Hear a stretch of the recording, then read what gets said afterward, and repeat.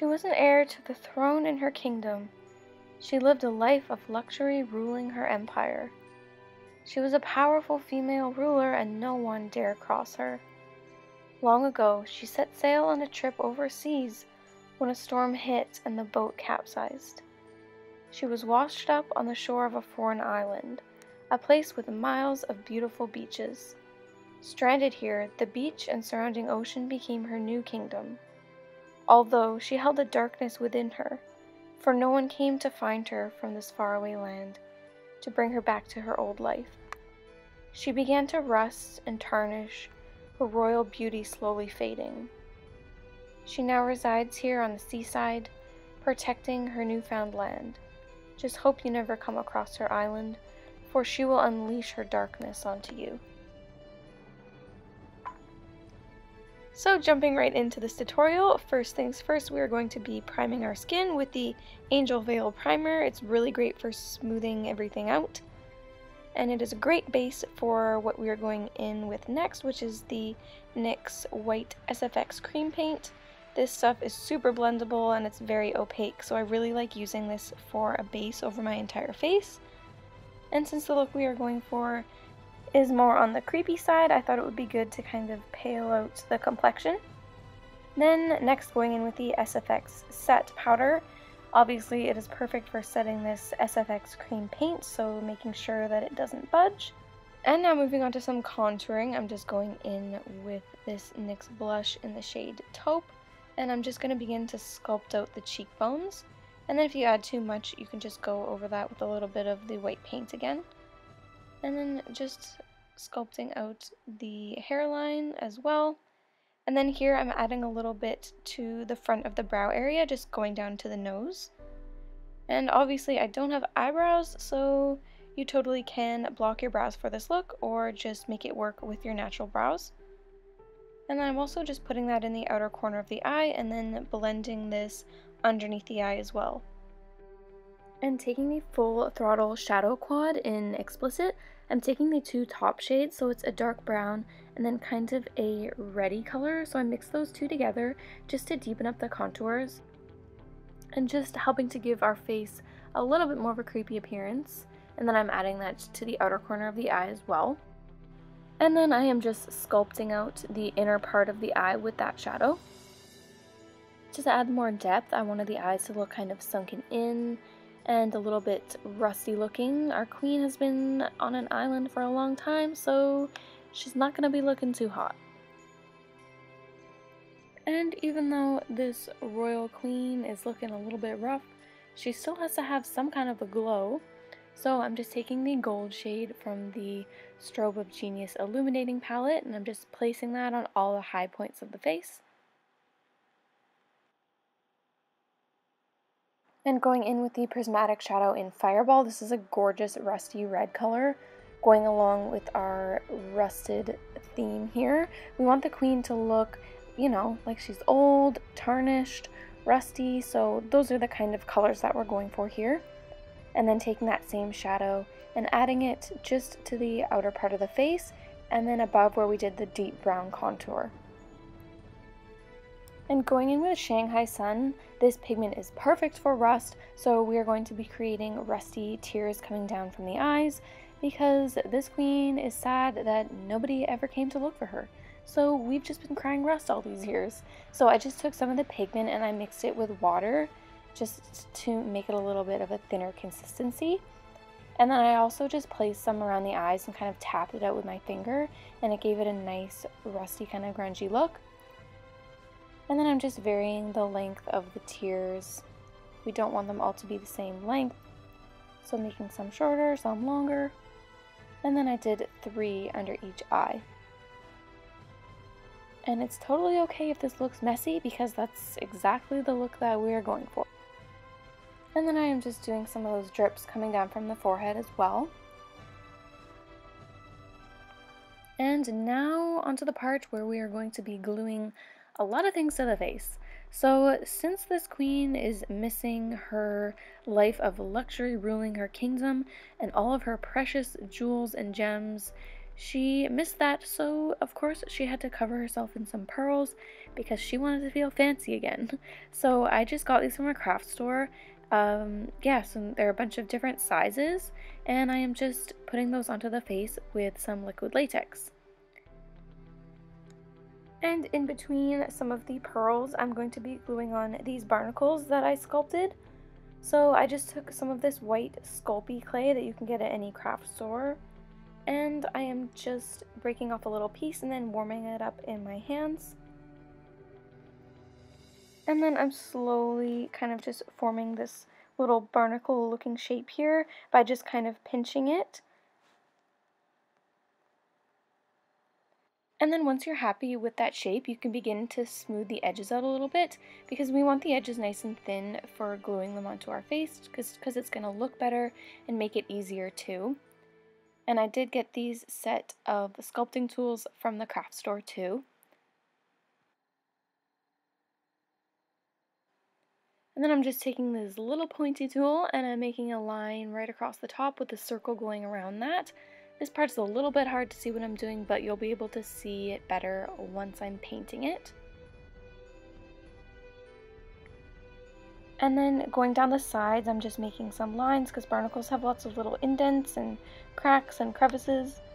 And then around the base, I'm just taking out a couple little pieces so it's not like a perfect circle and it has more texture to it. And then I'm just taking this little brush spiky kind of tool. I don't know the names for these sculpting tools, but I'm just going around and making little tiny dots in the barnacle to give it more texture. And then to paint these little guys, I just took the SFX cream paint in white and I added a little bit of black to it to create a gray. And then I'm just taking the waterproof ink liner and I am just going over the lines we created just to add some depth to them. And these totally don't have to be perfect. You can make them a little bit messy looking. And to add a little bit of grunginess to it, I took some of the black paint and just kind of spotted it on really lightly.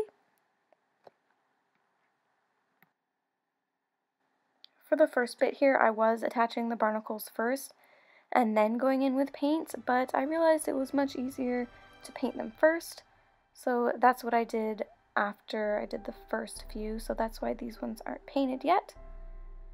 And then once you have the barnacles, you can just glue on some more pearls surrounding them.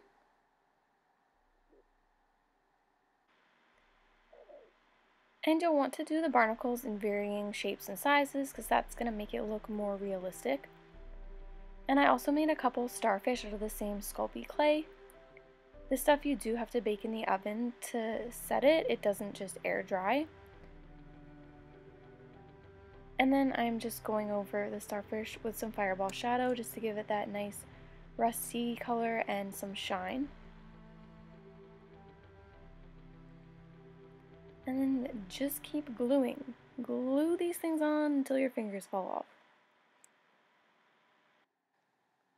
And then I wanted to create a really grungy eye, so I'm taking the NYX Jumbo Pencil in Black Bean and I'm placing that on the waterline and then blending it out down below the lashes. Just really kind of smudging that on. Doesn't have to be too tidy. And then taking the primal color in Hot Black, I'm just taking that with a bit of a fluffier brush, and then I'm really starting to smoke it out here. And then this is where you can really get grungy with it. So I did take this pretty far down.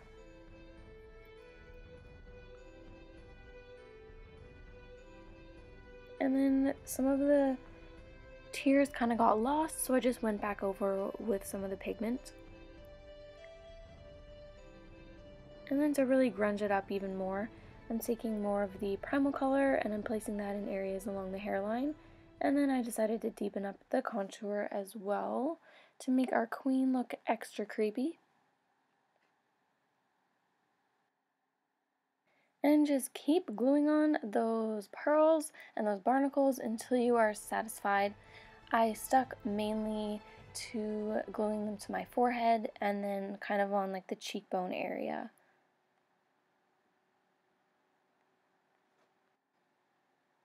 And switching to the neck here for a second, just to take a break from gluing things, I'm just taking more of the NYX blush in taupe, and I'm just beginning to shade the neck.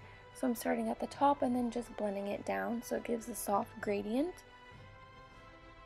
And then over top of that, I'm taking more of the Fireball shadow just to deepen it up a little bit and add some shine. And then for liner, I used the Ink waterproof liner. This was my first time using this stuff and it's amazing. It is so pigmented and it goes on really smoothly, so I definitely recommend this stuff if you haven't tried it. And I'm just doing a very simple, very basic liner.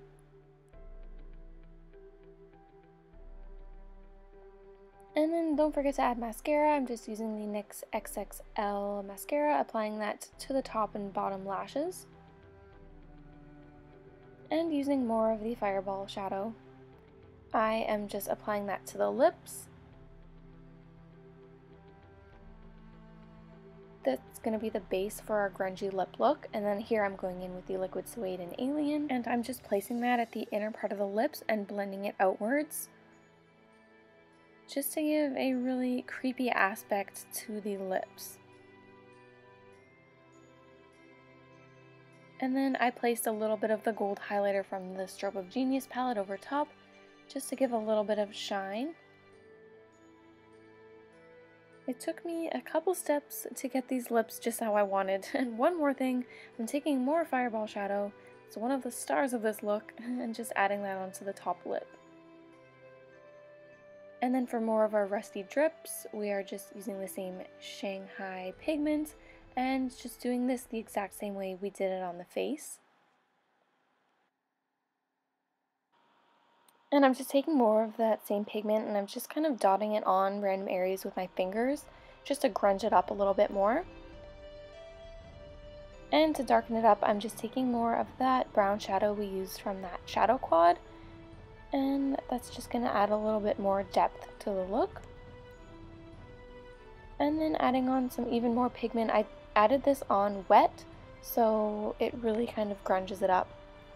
So for this look, since she is a queen, I wanted her to have pretty aspects such as the pearls, but then also things to show that she's been, you know, she's worn out from being on this island for so long. Like the rust, and then, you know, the barnacles that are growing on her.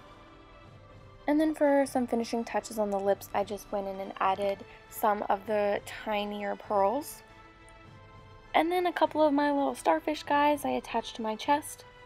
And here I'm doing a little bit of paint splattering with some black paint.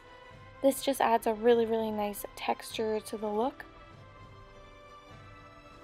So I'm just going over that with my finger really lightly. And here I am adding some bronze and gold glitters over top of the glitter primer. I can't do a look without adding glitter. Plus, you know, she's a queen, she's got to have a little bit of glitz and glam to her. And then I'm adding some of that same glitter on the neck and chest as well, just in really random areas. And then just pop on your favorite lashes. And going in with the SFX cream color in black, I decided to add some to the top of the neck, just to really add some depth there. Just to darken the look up a little bit more. And then finishing off with a long-lasting setting spray. Our look is now complete, just need to add the contacts and the wig, and we are good to go. So our Sea Queen look is now complete. You are free to rule your kingdom of beaches and beautiful oceans. I really hope you guys enjoyed this tutorial. Thank you so much for watching. And if you guys think that I deserve to move on to the next round of the Face Awards, I really need your help. Voting is open from May 19th until May 26th at faceawards.com.